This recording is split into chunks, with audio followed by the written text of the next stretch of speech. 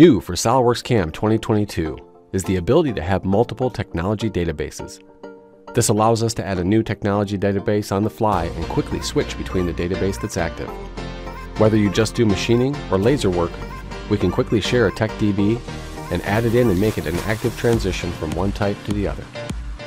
A new Tool Select filter allows us to quickly narrow down to a specific tool without having to scroll through all available tools.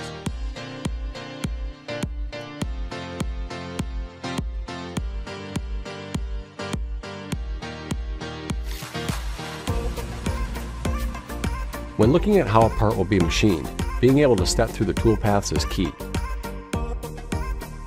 When looking at how a part will be machined, being able to step through the toolpath is a key feature. New for SOLIDWORKS 2022, we can turn on the endpoints and have them be colored for better visibility.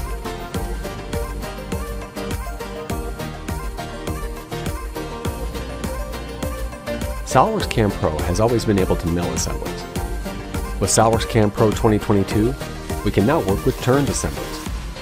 No more having a standard chuck and hoping it works. Have the exact chuck that's being used for this job.